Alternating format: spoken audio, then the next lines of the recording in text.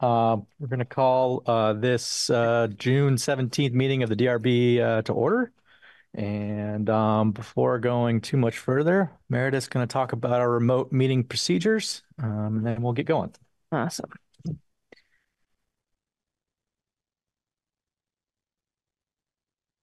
Okay.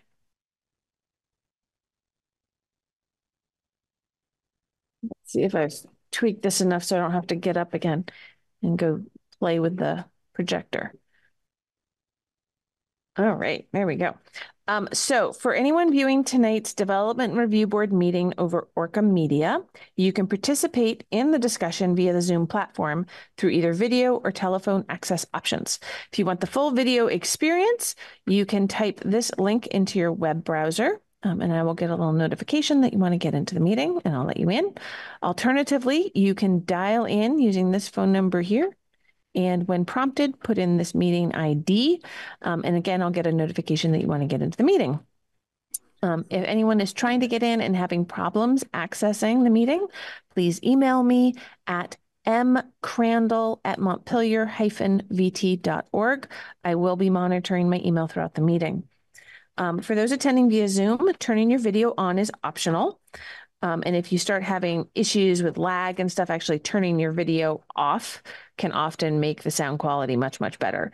For everyone attending, please keep your microphone on mute when you're not speaking. This will help reduce background noise. And if you do wish to speak, please raise your hand and wait to speak until the chair has called on you. And the first time that you're called on, please make sure to state your full name and either affiliation if you're here representing a application or your address if you're a member of the public providing comments. Please reserve the Zoom chat function for troubleshooting or logistics questions only. Questions or comments about an item on the agenda should be dealt with verbally by raising your hand and then waiting to be called on. If the public is unable to access tonight's meeting, then I would get notification of that via my email. It will need to be continued to a time and place certain. I will now hand the meeting back over to the chair. Thank you, Meredith. I'll just reiterate, we don't have too many members of the public on, but we expect everyone on their utmost behavior at this meeting. Any questions come straight to the chair, and then we'll direct it where it needs to go. If we have issues with people overrunning and talking too much or unruly, we'll end this meeting and continue it to a time and place certain to try again. That's our move. I don't expect to have any of those issues this evening, but we're just keeping it standard here. So obviously Sharon is no longer, or she's here. She's not here this evening at this application. So I'm Rob, the vice chair, be filling in this evening, and introduce board members here starting. Meredith Crandall, staff. Rob Goodwin, chair, vice chair. Last member. Catherine Burgess, member. And Joe Kiernan, board member. Wonderful. Thank you, Joe. So we will make one swap here, given that the Vine Street applicants don't appear to be here yet. So I would accept a motion for the approve the agenda with that swap of Vine Street and Berlin Street. So moved. Second. All right. Motion by Alex, second by Catherine. All those in favor? Aye. All righty. We have an agenda, and I guess we'll start with the Berlin Street applications. So you all can come on up. And yet don't forget to speak into the microphone as best you can so that our minute taker can take appropriate minutes and so everybody remotely can hear you. Okay, great. So the Martin Quadros and Susan Quadros were here for the application for the Duncan project. I'm going to have my civil engineer, Jeff, go over it and present it. Wonderful. Okay. So before we get too far, we are going to swear anyone in that will be testifying on this application this evening. who do we have online? Is it just Jeff or anyone else? Yeah. We have somebody from Lajeunesse as well. Yeah, this is Michael Lejeunesse. All righty.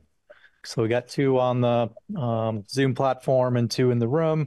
So those interested in providing testimony in this application, would you please raise your right hand to be sworn as a witness? Thank you. Do you solemnly swear or affirm that the testimony you are about to give is the truth, the whole truth, and nothing but the truth under the pains and penalties of perjury? I will. I do. Thank you. Thank you very much. So Meredith, you want to start or you want to have Jeff start? What would you prefer? I can do just a quick little procedural thing. Right. So normally this application would just be approved administratively. I would handle probably helping, going back and forth with Department of Public Works on certain items, and the administrative permit wouldn't necessarily be conditioned. It's just that I wouldn't issue it until the applicant and DPW agreed on some of the finer points in here. Same with like stuff about some of the trees, things like that. But there's the waiver for a loading zone location, so that had to come to the DRB. So some of that back and forth is just noted as red text in here, where ultimately the board needs to make the decision based on the comments that came in from DPW and how the applicant feels about those comments. So there might be more conditions on the permit that you guys would approve than I would do, but it still works out to be about the same situation, except for that loading zone area. Wonderful. Thank you, Meredith. Any procedural questions before we start getting forward? Okay, we'll turn it over to the applicant. You feel free to have Jeff talk or you talk, however you want to. Yeah, and I'm happy to chime in here. So just for the record, my name is Jeff Oleski with Catamount Consulting Engineers, the civil engineer for the project. And what we're looking at here is, for those of you familiar with the Dunkin' Donuts property, and I know Meredith's usually pretty good about pulling up some plans, so we can kind of talk through this. I'll just give a really quick overview because I think there's just kind of a couple of sticking points to go over with the board, but I'll give an overview of what the project involves. But the existing Dunkin' Donuts facility on Berlin Street and Route 2 currently has an existing entrance and exit split by kind of a small brick median, so to speak, and it does have a drive-through component to it with vehicles entering the site and working in a counterclockwise fashion around that building and then exiting out the other side. It's certainly a small lot. The existing property is just over a half acre. So it's pretty narrow and not overly deep. And so there's certainly some physical limitations associated with that property. And there have been, which this application is really seeking to improve upon. The primary one being that there's really a lack of queuing space for drive-through vehicles on this property for the drive-through component, and that sometimes cause congestion both on-site with parked vehicles and pedestrians, as well as sometimes under busier hours in the morning and evening, bleed out and cause traffic to sometimes queue out onto Route 2. And so recently, the property to the south, which was the previous auto repair shop, and the specific numbers are I'm not sure. I think it was 57 and 59 Berlin Street was that property to the south. But ultimately, it came up for sale. And so DeMartin's got a contract to purchase that property contingent on permitting. And so we have recently filed an amendment application with Meredith to merge these two parcels into one property with the intent of raising and removing that existing building. So as Meredith pulls this up here, that's the auto repair shop building to the south on the bottom portion of the property. That larger rectangle on the north side is the existing Dunkin' Donuts. And so really what we're looking to do is again, remove that existing auto repair shop building and then take what in my opinion is kind of three existing curb cuts on Route 2 and reduce them down to a single curb cut and provide a lot more queuing space on the properties in total once the project's all said and done. So as Meredith scrolls down here, what you're looking at is kind of an overall proposed site plan where the new curb cut would be a kind of traditional AOT 30-foot wide commercial curb cut on the south side of the two combined properties. We would have one entrance in where Meredith is pointing now, and then there'd actually be two exit lanes, one to the left and right. And then the curb cut that was on the north side of this property, or the auto repair shop, would be closed off and revegetated, which is the area Meredith's highlighting there, as well as the existing curb cut that serves the Dunkin' Donuts now would also be reclaimed and cut off, so that ultimately we'd be reducing the amount of the access points out onto the roadway, which obviously will benefit the flow of traffic and pedestrian and vehicular safety on Route 2 in general. But then the other benefit now is with vehicles entering on the south side of the properties, combined properties, they'll pretty much have that whole frontage now to kind of queue there. And as they get to the drive-through, which is exactly right where Meredith's pointing now, that's where you order from. Currently, we're not proposing any changes to the building. That area she's circling now is where you actually pick up your coffee or food. And so we're not proposing any changes to the functionality or the circulation around that Dunkin' Donuts. We're just trying to reconfigure the parking, reconfiguring the access, and providing more queuing space. And I think generally everybody's acknowledged it is certainly, although not perfect still, given the lack of depth we have in this property, and kind of understanding what to work with the existing building and the way it's laid out internally and whatnot, is still a pretty good benefit. As Meredith alluded to, I think the main reason we're in front of the DRB tonight is for this loading area that she's highlighting right now. And so the intent is where we have the curb cut, the existing curb cut, more or less keeping a part of that paved and hatching that off, and designating a kind of a loading spot. And the way, and there are, I will acknowledge there's some larger trucks, tractor trailers that do come in for deliveries to this site. So we need to make an attempt to still try to accommodate that. And what happens now, as I understand it, is that the tractor trailers kind of just pull into the entrance and up along the south side of the building and kind of just block traffic in kind of all directions and kind of get in and out of there as soon as they can. But that also causes some congestion on property, as well as some complications at the entrance and exit of the facility. And so what we're trying to do is designate an area on property where tractor trailers can, or larger delivery trucks can pull into the site, pull over, get out of everybody's way, do their loading and unloading. And then for larger, just kind of standard box trucks, we would imagine that they would kind of do a 3-point turn where they back out there, and then just pull back out the way they normally would. For very large tractor trailers, we kind of envision them either backing in or pulling into the site and still utilizing this loading area, but then probably having to do a similar thing depending on the amount of vehicular traffic and space available on property, depending on when they're doing their deliveries. We looked at a lot of different options as far as how to get trucks in and out of here while still, hitting the other goals of trying to provide more queuing space and improve vehicular and pedestrian safety. And this is kind of the best layout that we could come up with. And in addition to the loading space that we're requesting there, we'd be relocating and enclosing the dumpster, trash, and recycling dumpsters into that darker shaded box there for easy accessibility for the trucks that pick up the garbage and recycling, and then adding more parking on the south side there. That would mainly be employee parking on that far end. And then we'd have some more dedicated parking along, that area there for customers. The overall parking, although I think is it just at the maximum that we're allowed based on the zoning requirements, I think is it's not significantly more than it is there now, but as an improvement from a layout and functionality standpoint, given the tightness of that site right now. Moving on to the staff comments and our conversations with Department of Public Works. I believe the city arborist has reviewed the landscaping plan and has signed off on the species where we've selected like an autumn blaze maple. There'll be ultimately 5 trees are along the front, those 3, one on the south side of the entrance and one more there.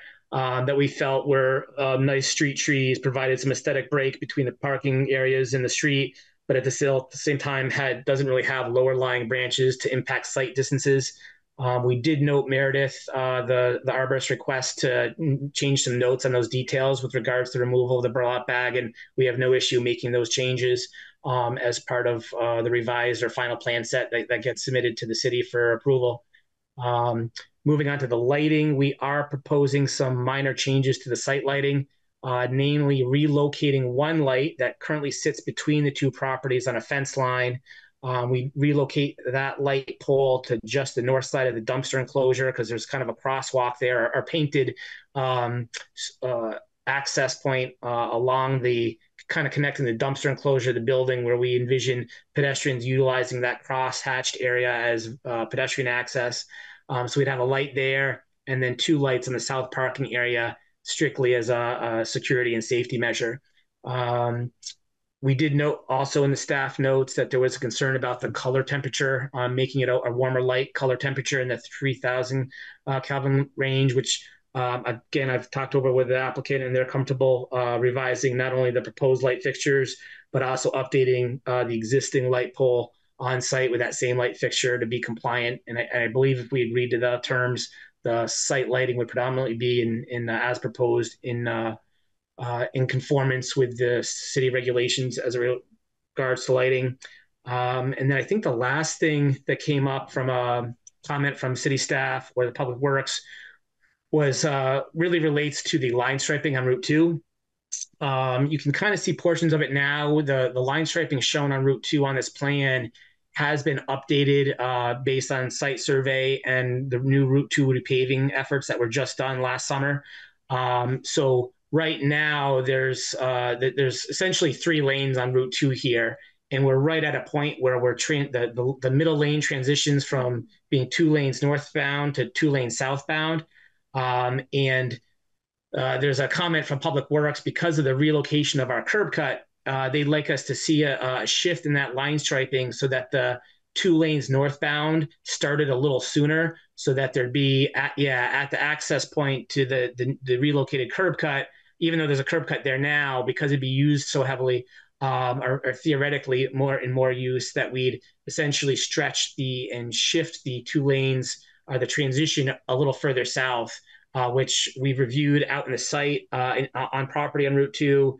I don't think there's any other implications or ramifications from that. I've talked over the applicant. Again, they're comfortable.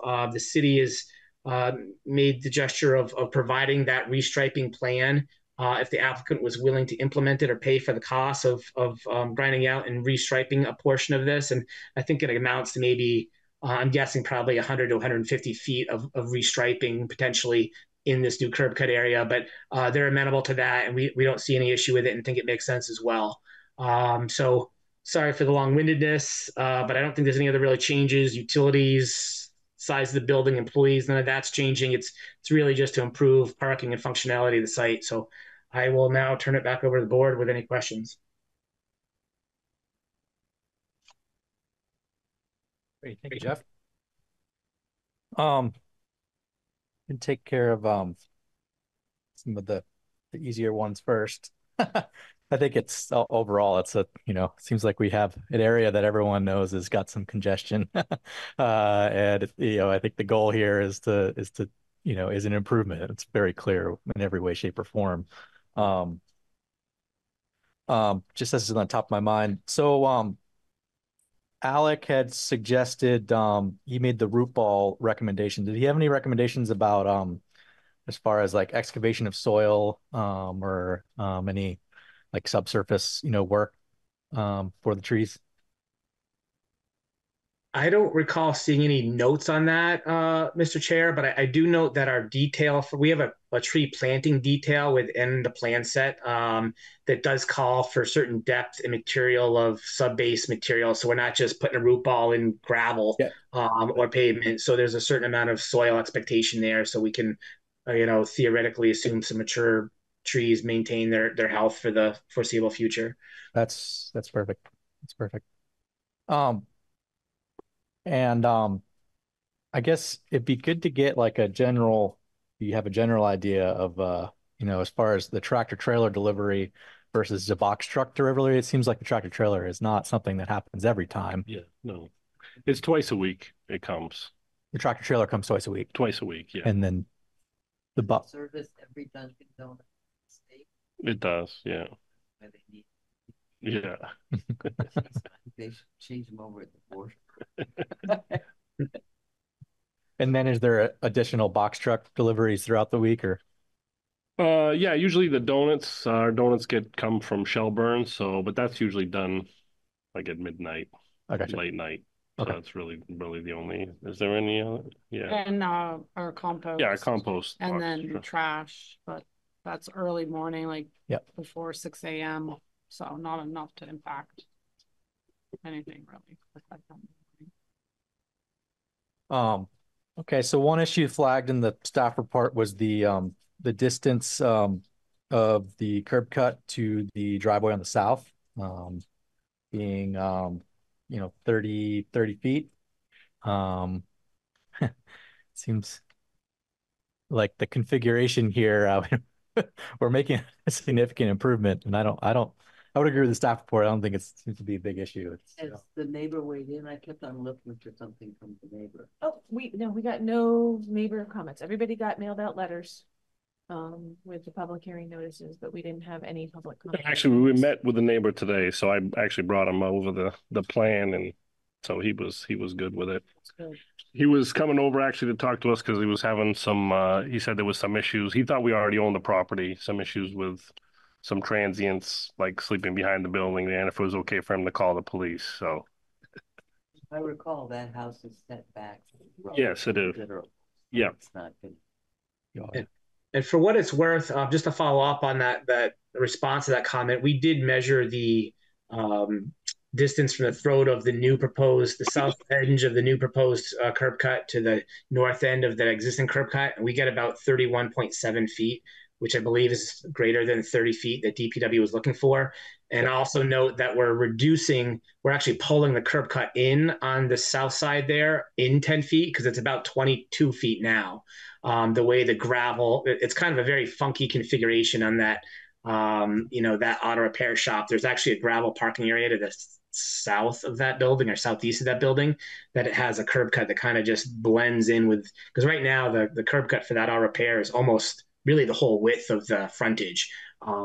We calling it two separate ones because there's kind of in and out the way they were parking cars, but the way the grading works there, it's all pretty open. But anyway, I do think we meet the intent of DPW's comments there. Alrighty. So now the big question, the regulations indicate that the loading zones are supposed to be, in the back of the building. I think what we've all seen here, there's not a way to do that. The loading zone is not currently at the back of the building. There's no other way to do it. And I'm okay with approving that. Anyone else have any ideas? I have some questions that aren't about the loading zone. I mean, I think there's nothing, what's being proposed for a loading zone is better than what has been happening when you go out at 8 o'clock in the morning and there's cars queued up on Route 2, or the 18-wheeler is across 3 lanes. So there's no question that that's an improvement. I do have 2 questions though. One has to do with, which was raised in the staff report, a tree buffer that would extend between the loading zone and the sidewalk. Now, and on the, I don't know what they're called on the diagrams, that's that's like a pullout for the truck, right? Yeah. It's made in. Yeah. So the thought process there a little bit was, where in order to accommodate that loading zone without impacting the queuing capacity of the drive-through there, we only end up with about 4 feet of width of green space between that loading zone and the edge of the sidewalk in the right of way. And only about 1.5 feet of that is actually on property as opposed to being in the right of way. So we just had some concerns about the viability of anything actually taking there and staying. That kind of crosshatch area is the area we're looking to reclaim. And so we've got about 1.5 feet on property and 2.5 feet within the right of way, with that darker dash line being the approximate property line in this area. So that's why we kind of focus. And then on top of that is understanding that that's also the section of frontage of Route 2 where you are looking at the Dunkin' Donuts building, the signage, the outdoor patio area with some landscaping that's in front of the building and whatnot. And so we didn't want to necessarily do anything to impede the view of the building. And so we focused our landscaping efforts in the area that was going to potentially screen the proposed parking area. I don't think we're necessarily against adding something additional landscaping in the form of maybe some small grasses or bushes there. We just have some concern, given the lack of width between pavement and concrete sidewalk, what would potentially last there long term. I hear you. I hear you. It's also, though, heat island, I think is what they call it. I mean, walking along that sidewalk is brutal. Yeah. And I'm sure some of your traffic is pedestrian. I mean, yeah. So anything that can mitigate that would be a plus. I mean, a tiny plus. But Yeah. a plus. And it could be tall grasses. It could be pampas grass or something that, you know, grows 5 feet, wouldn't impede the sign or recognizing the building. I mean, I don't know what it might be, but something at least to put up for discussion. And the second thing has to do with the pedestrian access, which is cross-hashed across the two, what are now the two properties from the new garbage area to the building. I hadn't realized when I first looked at this that the 10 parking spaces on the old Carabao Golf side were primarily for employees. I thought they would also be for customers. What's the material of that? Is that just painted tarmac, or is that going to be, you know, like brick or something that indicates it's really meant for pedestrians? Yeah, I believe the intent is everything you see in light gray on the plan there would be pavement and either full new construction pavement, or I believe the intent is also for the existing pavement around the Dunkin' Donuts to be shimmed and overlaid. So the end product here will be a full new pavement layer across both sites in total, with that cross-hatched area that Emeritus is highlighting right now being a white painted crosswalk on top of the pavement. And then, yeah, the same thing. Right now, the south side of the existing Dunkin' Donuts building is hatched off there too. That's really just to make sure cars don't park there. And that would probably be maintained because we still don't want vehicles, thinking they can park there, understanding that there's cars coming out of the drive-through and going right around that corner. So the goal is to just really delineate and designate a pedestrian safe area from those 6 parking spots that could be used by clients or customers, and direct access to the front door of the Dunkin' Donuts, and knowing that's there. And then at the same time, we've also designated our ADA compliant parking space adjacent to that crosswalk area, so that they have that freedom on the side to comply with the ADA requirements. And so presumably that painting that indicates it's a pedestrian zone will be updated on a regular basis. Yeah, it has a habit of we do seasonally washing out. Yeah. Any other board members have any follow-up to Alex's comments? Okay.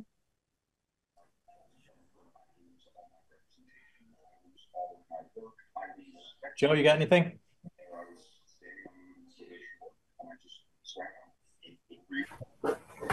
Nope, not at this time. Great. Yeah, I mean, I think the shade is a valid point. I think the grand scheme of things, we're getting 1, 2, 3, 4 new, full-size trees at some point. Five Right. new. 4 of them along the sidewalk. 4 along the sidewalk, yeah. A significant improvement from the current situation when you look all the way down Berlin Street. Right. So we're making progress for sure. We'll have a little sign. Meredith, yes. Go south.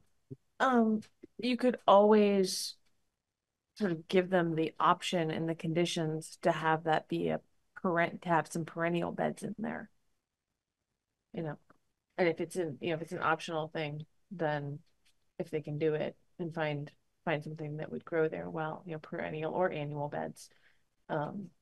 But it doesn't have to be a requirement.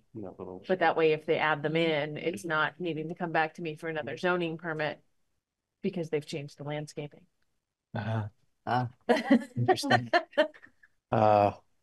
Because there's one that makes corner there where there's a little more space, but it's near a tree, so you don't want to put another shrub there and impede. Yeah.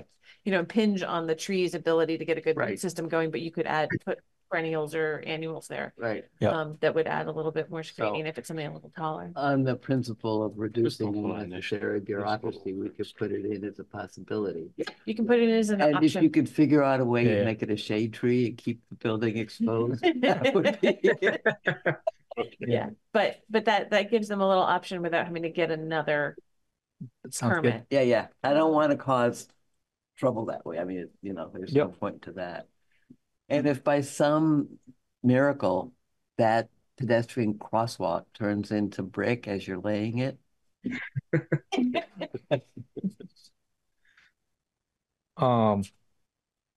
That would just be an administrative amendment without another permit.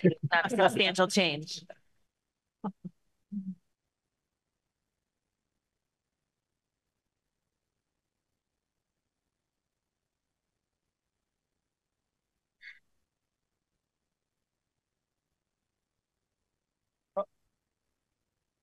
Lighting. Any proposed changes to lighting? yes. Yeah. Yep. There I saw the cut sheets in here. Oh yeah. Well, we already talked about the temperature of the lights, but that one light height doesn't meet the setbacks. I think it's approvable, but Right. it's one of those funky ones.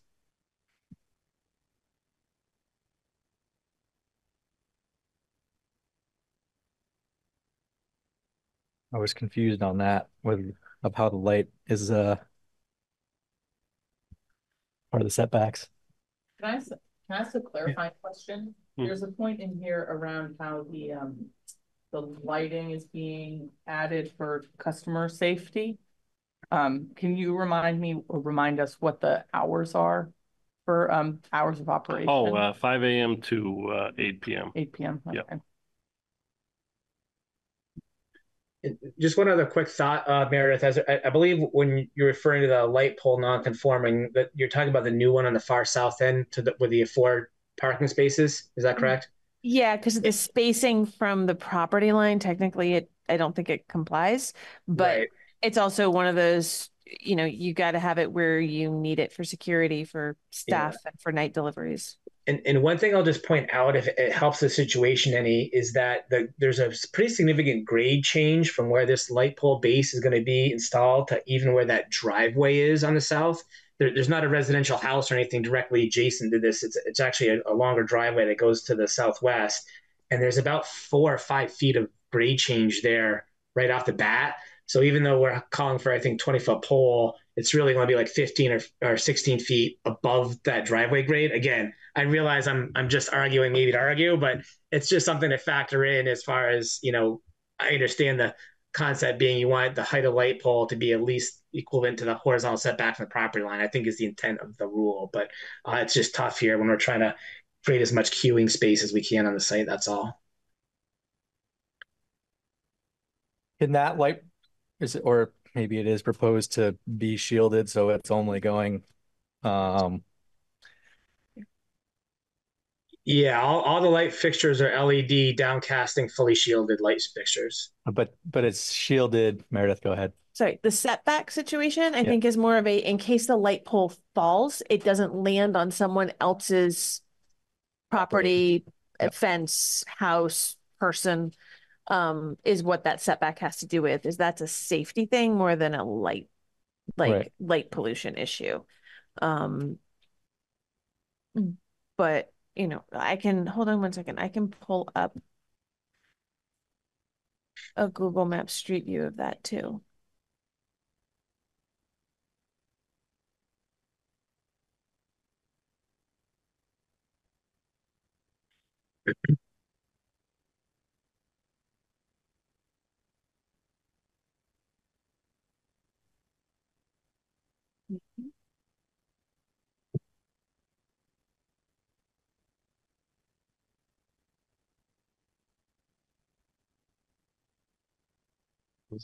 Yeah, I think that is.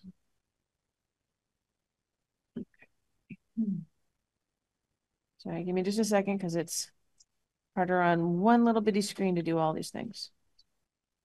All right, so here's the back of the existing garage building.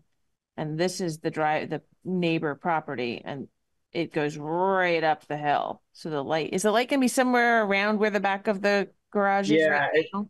It's kind of very close to that front corner. Yeah, where you see the CMU kind of blocks and that red roof. It's near the corner. The light pole base would be near that corner. Yeah, it'll be about here. So Yep.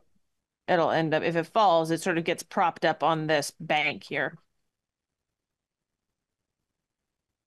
Right. The known unknowns. Yeah. The unknown. Exactly.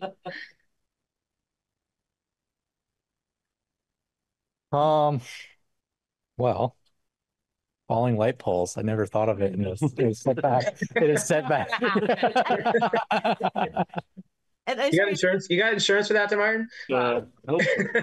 It's one of those items where it's not something that pops up in my head either when I'm first going through an application until I get to a staff report where I'm having to go through every single line, and I go, oh.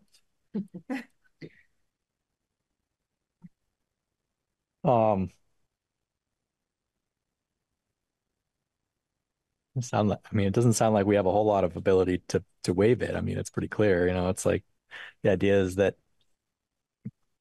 we've got our what, 10% potentially. If you're talking about a setback, yeah, you could do that. I hadn't considered that waiver. There is for dimensional. Hold on, let me go back to the regs. There we go. I don't really go into the detail on that one. Setback is supposed to be 25 feet. I mean, there's also I don't know what kind of safety codes apply for the amount of lighting that they need there for the parking lot that would be outside of zoning. Yeah. Right? So if there's federal and state security requirements. I can't say this. I mean, if it became a deal breaker or a specific issue with the board, I mean, we could relocate that light to the southwest side of those 4 parking spaces and then turn it 90 degrees. So it's kind of going out over those 4 spaces from the southwest.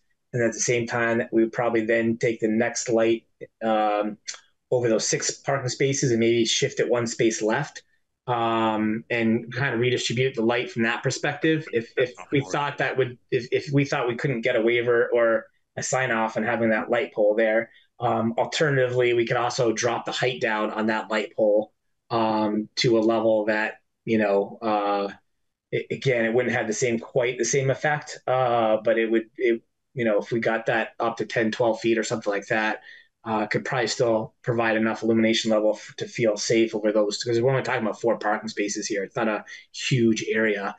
So we could call out that light pole specific to be just a little shorter than the rest, if that's something the board would entertain. Not a huge risk.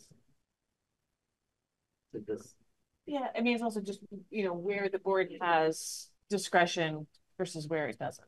Right. So there is a, in section 3002, board may modify any dimensional standards in these regulations. Doesn't say provision, it says regulations, by not more than 10%. Yeah. So there is a 10% waiver option, which would apply to this kind of setback. As well as having that light pole maybe be a little bit shorter. You can get there to both of those. So that could be a condition of approval. I don't know. Do you know what that would get us to, Jeff? Well, so the light pole base is shown right now is just over 10 feet from the property line. I guess it depends on how you want to calculate that 10% waiver.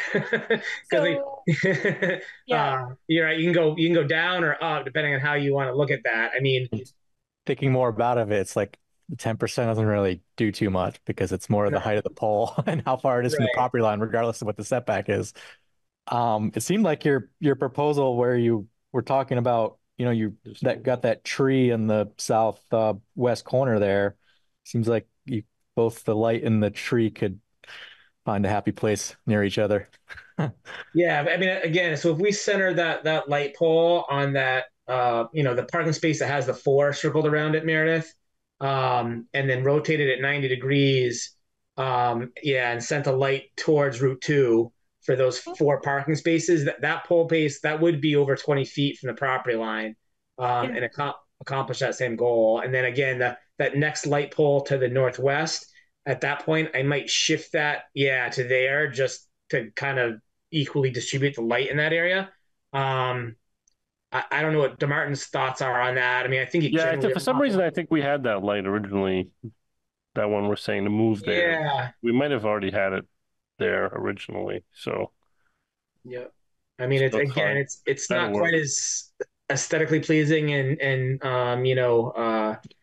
equally spaced, but again, I think for the purposes of lighting this parking area up for the few hours in the morning and night that you need it, I don't think it's going to be an issue necessarily.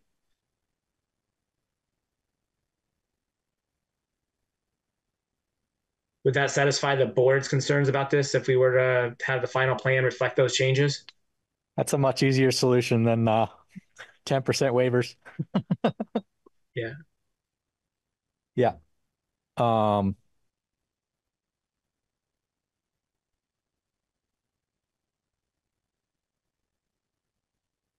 So I think I'm good, but just to clarify, when it comes to the paint striping of Berlin Street, is that something that we would just condition you to work with Public Works on coming up with a plan for? So we don't have that specifically in here. Yeah, I think, and I'll let Meredith weigh in on this. I mean, as based on the conversations we've had with Corey and email correspondence with him and Meredith, as it's been explained to me, is that the Department of Public Works is happy to provide a new line striping plan for this section of Route 2 if DeMartin is comfortable on including the cost of that restriping within the construction budget for this project, which I believe he's willing to do. So I would imagine that condition could just be that, the line striping efforts on Route 2 as required by the city Department of Public Works are, incorporated into this project and need to be completed in conjunction with any kind of CO at the end of the project. Isn't that included in the supporting and supplemental materials that are already part of the documentation for the project? So it would be a finding. You can just do it as a finding of fact that is the plan. And then, if it doesn't happen, violation. Perfect.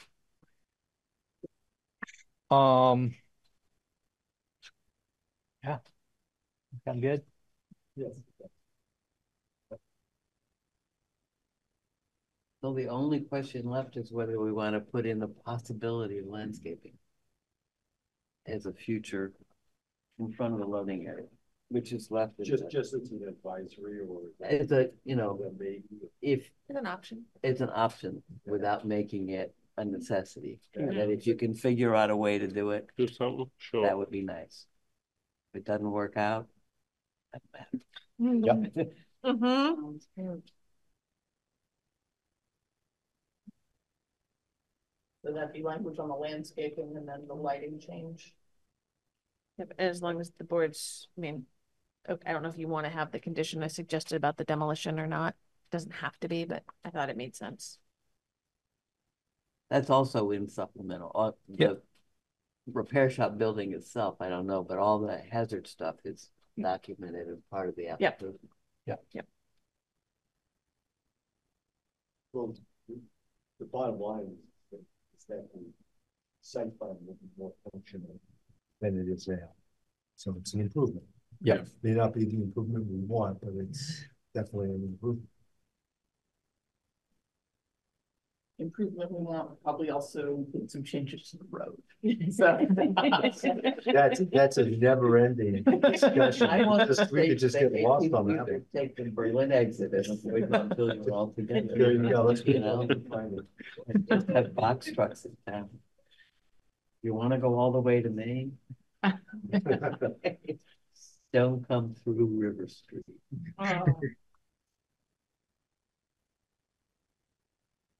All right. Well, I'll accept a motion. However, once folks want to proceed here.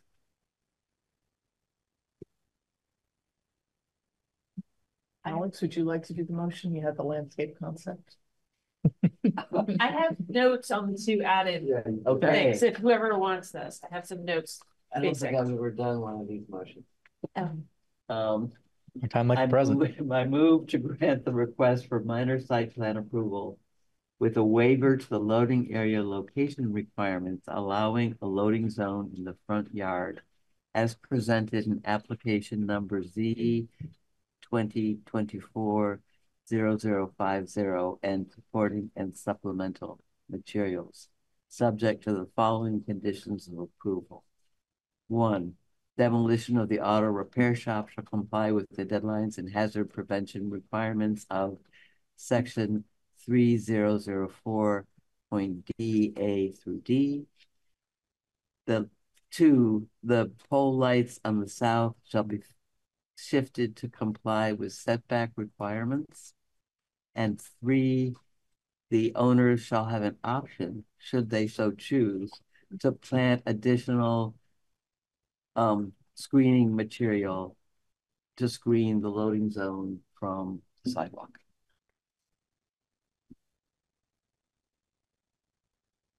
That's good. Second.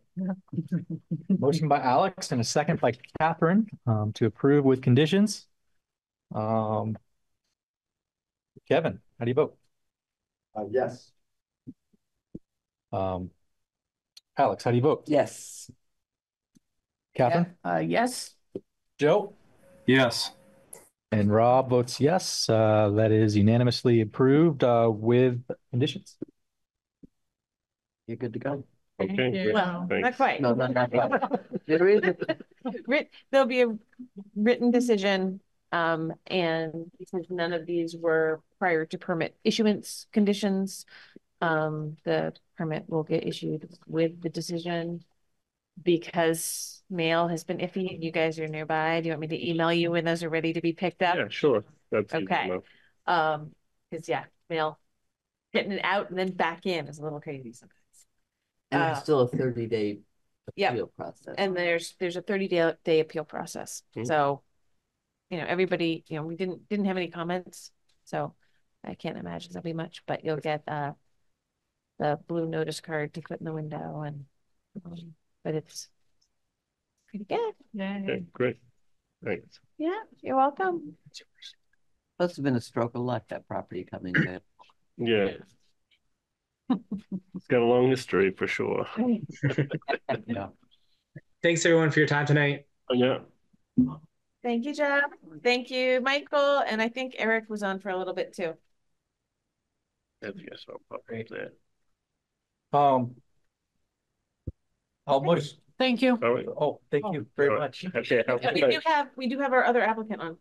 Oh, we do. Yep, Jamie came on while we were in process. So, Jamie, I'm gonna change your name on here so that people know who you are. There we are. Did it say John? Or John, yep. That's my legal name. So you'd rather have it John on here? No, Jamie's my Okay. nickname. Okay. Well, they're both on the application in the packet, so we're good. Alrighty, we will move on to the 14 Vine Street application for a 2-parcel subdivision. Jamie is going to be speaking. Anyone else on the Zoom going to be speaking? Looks like no, just Jamie and the board. Yes. Okay, we'll just swear you in here. All those interested in providing testimony on this application, would you please raise your right hand to be sworn in as a witness? Do you solemnly swear or affirm the testimony you are about to give is the truth, the whole truth, nothing but the truth, under the pains and penalties of perjury? I do. Great, thank you. Okay, Meredith, you want to just give a brief update? I know we did this at sketch plan. Not a lot has changed, but we'll refresh ourselves of where we're at. So it's a 2-parcel infill subdivision with the potential for New development on what will be a vacant parcel. There's a shared driveway. So there's a access easement shown on the plat. So for that part to actually become effective, an access easement will need to be recorded in the land records as well as the subdivision permit and plat. But this one's not contentious. They're not moving anything. It all fits in. So I didn't require the actual language of that easement in the application, especially because we're not having to deal with like utility easements, whereas other times we've had that issue as well. But it's pretty much the same as it was before, but we have, clearer application materials with the separate site plan versus the draft plat. It's changed. And they did widen the showing on the site plan, the curb cut, so it shows that it can comply if you end up needing a commercial driveway in the future once the actual future development is proposed. But there's no requirement that get built anytime soon because there's no application to actually build anything on the vacant parcel.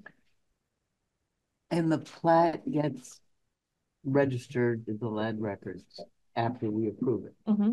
Yep. They have 180 days after the permit is issued to record the final subdivision plat. And it never expires once it's recorded. Correct. Once it's recorded, it doesn't expire.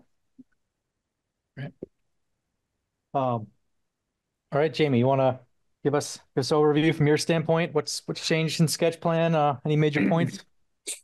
I think there were just a couple of things that you had asked for me to clarify or modify, which I did with Rick Bell, the surveyor, and it's been a few weeks. I don't exactly remember all of them, but I'm sure that we did everything that you asked, and yeah, I'm just hoping that that's what you guys find.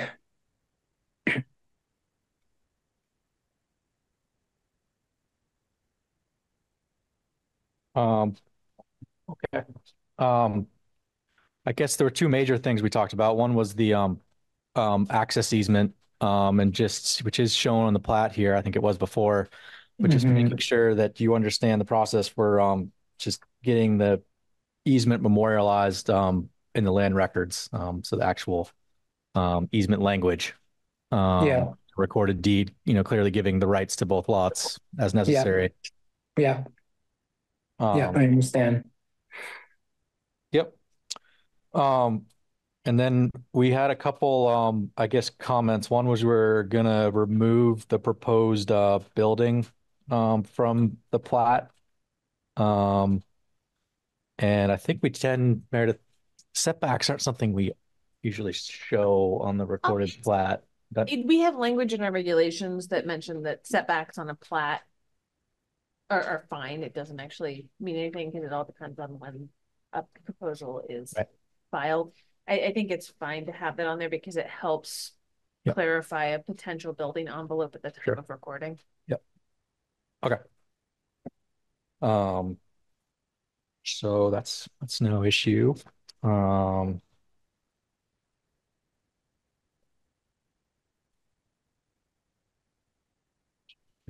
then I guess I had one question of whether we need to note on the plat of its location in the river hazard area. I know it's like, that we don't have to show the line or anything like that, but just so we've had some. So it's different. If you're in the floodway or if you're in the river corridor, those definitely have to show.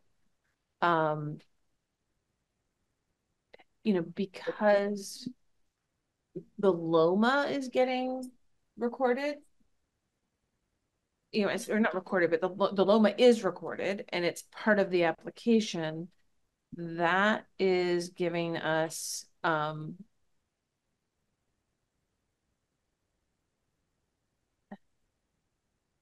clarity on the existing house. Hold on one second. Let me pull up a map because I think isn't the whole parcel is in.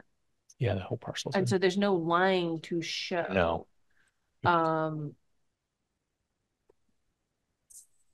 Hold on one second. Because I know if it's floodway or river corridor, those lines should show, especially because of recent legislation. Right. Sorry. And so it's going slow.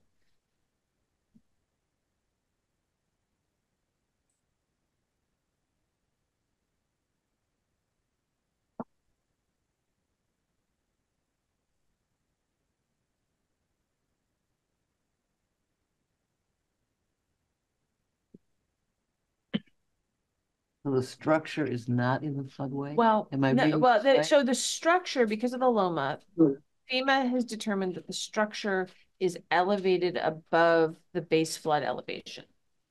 So it is not considered, it is considered to be outside of the jurisdiction of our river hazard regulations. Okay. Okay, the building itself. Oh, there actually is a floodplain line on the corner. So I'll share this. Hold on so that Jamie can see too.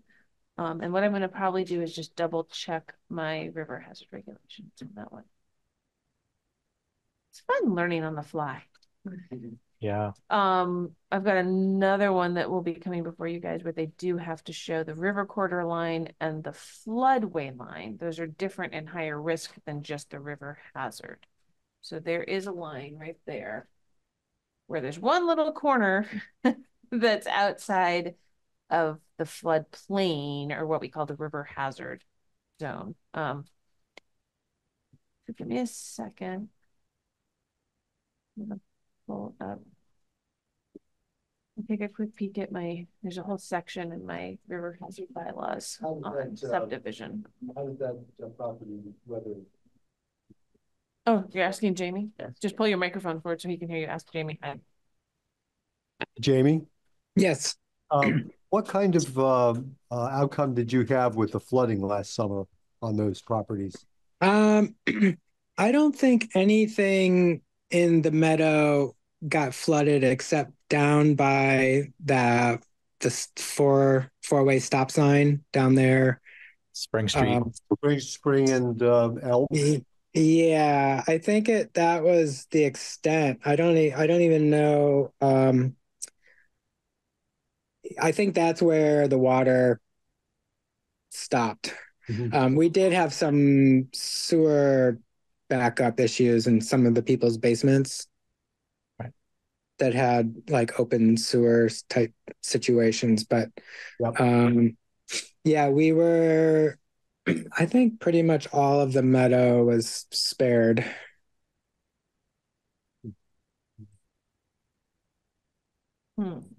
It pretty much started right at Spring Street, and then that seemed to have been the line, like right at the four corners there.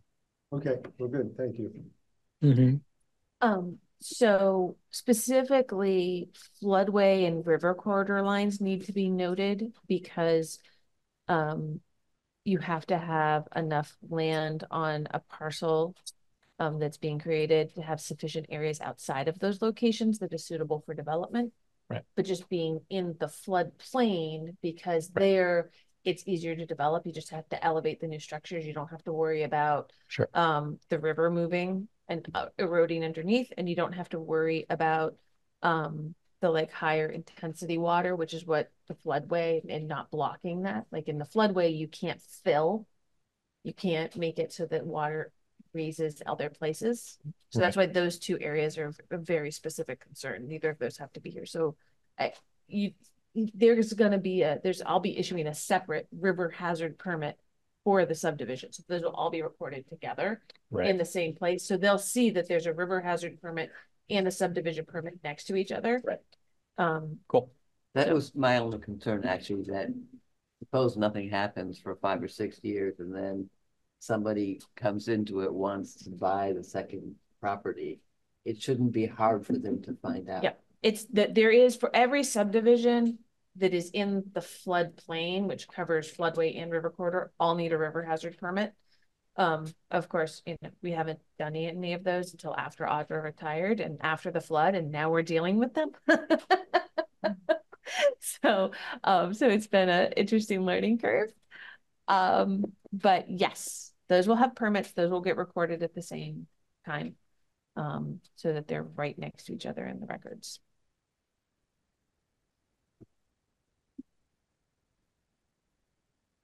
Okay. List here.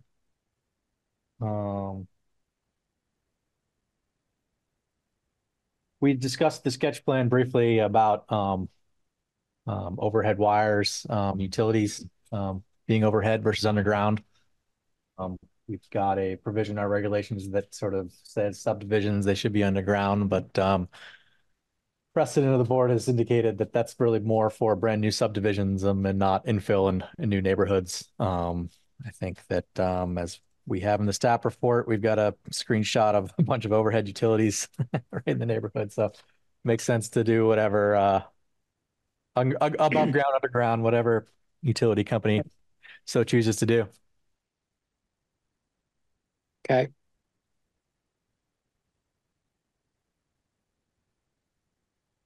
And then as typical for this type of infill subdivision with landscaping and screening, we've sort of kicked that to the site plan, the development of the parcel versus doing it at the time of subdivision, not knowing exactly how things are going to be laid out and what may happen. So board members feel the same.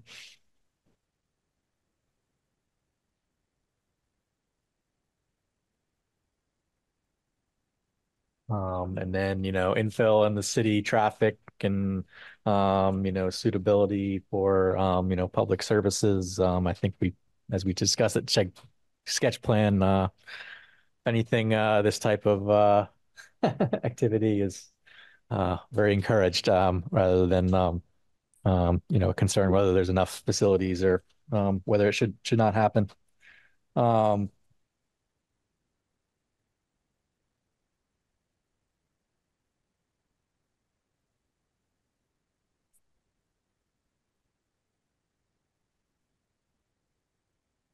Yeah, I don't, we pretty set at sketch plan.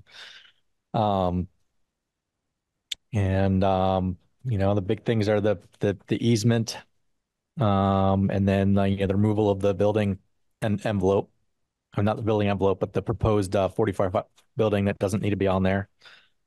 And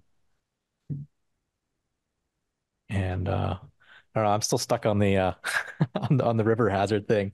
I guess we President start having that on. well, so I just so board members understand where I'm coming from. It's like it's newly required that anytime you buy a parcel, you're disclosed that it's in the flood area. It would just seem to make sense for us that we're creating a new lot, that the document that creates the new lot has it printed on that this is in the flood hazard area. We don't have to plot the line specifically. I think just a note just stating that the entire parcel falls or portion of the parcel falls, or however they want to do it. But I think it just makes sense for a standard for us to be requiring that.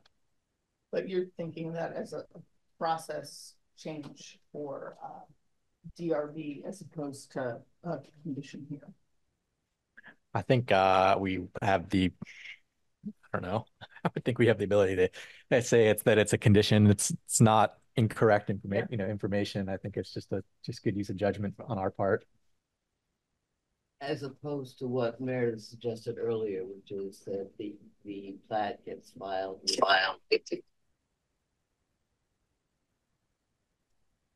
I think that's obviously sufficient, but as someone that has done land records research and go around, ultimately someone wants to buy this property, they get a copy of the map. It's like, okay, where's the boundary line? They see it, and they should have all the the critical information necessary in order to understand what the parcel is and what they can do with it. So it could be something like a river hazard permit is filed alongside this plat. Or, I mean, what would it be if it's not our authority? I mean, so it could be a note, right? One of the notes that says, just like you have other easements recorded or unrecorded may exist, somewhere in there you also have a, as of the date of filing, this land, this parcel or these parcels, however you want to put it, this land includes, this plat includes lands that are covered by the special flood hazard area.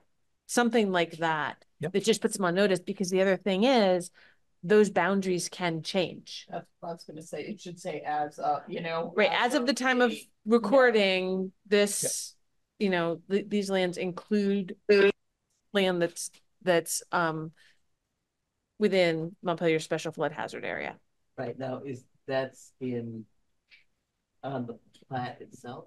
I would do that as a note on the plat itself. If that's where you guys are going, I would do that as a note on the plat itself, so that even if somebody doesn't have the recorded permit or the decision, it's in another place as well. Because it is true, sometimes people, all they have is the plat that they were given when they bought the property, and the lawyers have everything else. Yeah, but then the lawyers have Yeah, I don't. Yeah, that's a whole nother thing. I did that in another life. So that would be a different, condition. So you could do that in condition 2. And final plat before it is recorded, and a note shall be added acknowledging that lands include special flood hazard. Something along those lines.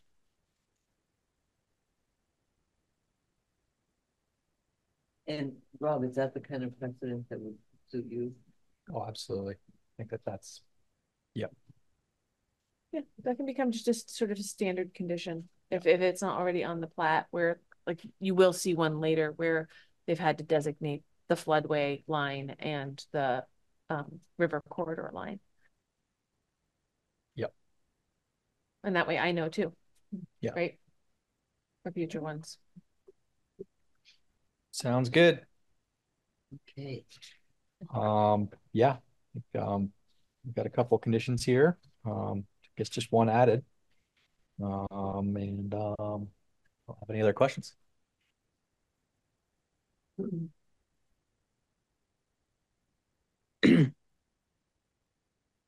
I don't see Joe, so I don't think he has anything to add. Would no. Gladly accept a motion.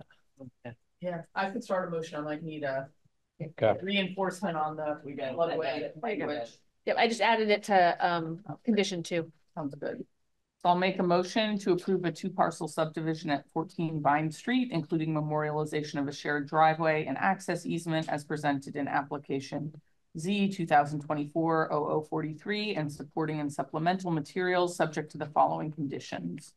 Within 180 days of this decision, the applicant shall record the final survey plot in the Montpelier Land Records Office per the procedures detailed in 4405 of the zoning regs, including the locations of all applicable survey rods and markers. The proposed 30 by 40 building outline shall be removed from the final plat before it is recorded, and a note shall be added acknowledging that the land includes a special flood hazard area as of the date of this filing. Yeah. The access easement referenced in the final plat shall be memorialized in a document recorded in the city land records.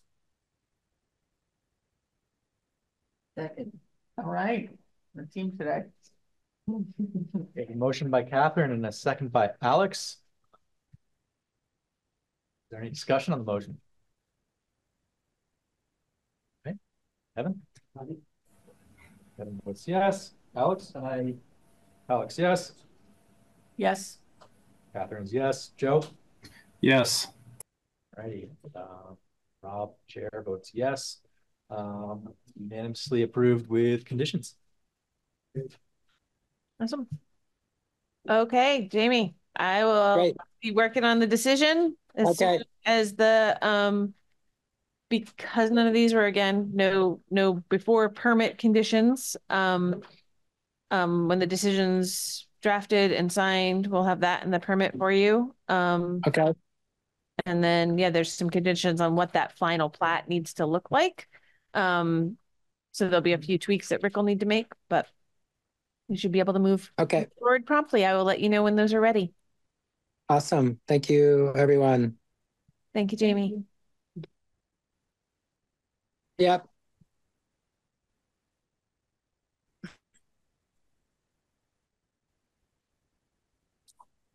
I lost my copy of the minutes in my. I think I even have a spare.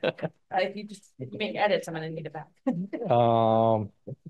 Trying to recall the last meeting. It was so long ago. I had a revision to the minutes.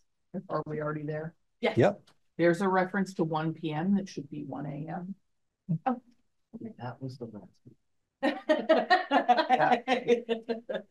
The first page or the second page? Oh, okay. You know. Yep. I want to thank protect you. the New Year's Eve celebration and be accurate, obviously. So. Yeah. Thank you. Sorry.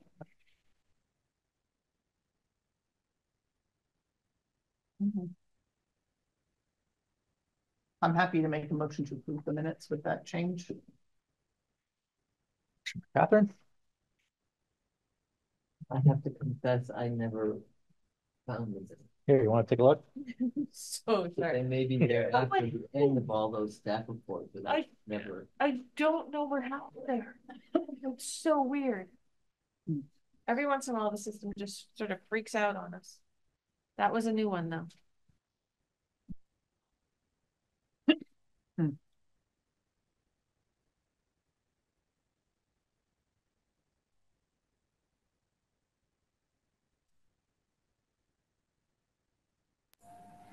I could kind of hear you guys. It says it looks like it's just a typo before the 1 p.m. It says 4 Saturday nights per year instead of year. Oh, the year is misspelled? It's missing the Y. Oh. Okay. So two typos. Don't trust spellcheck.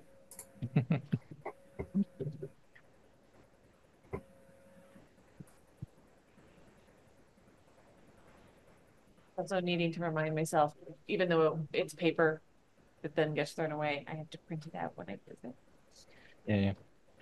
All right, so we have a motion with 2 amendments, a spelling and a time change. Is there a second?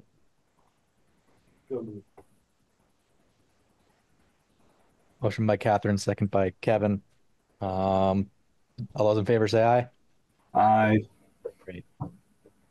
Thank you. Are you ready for a motion? We are. That we adjourn. Second, yes. Motion to adjourn. Meeting's adjourned unanimously. Thank you.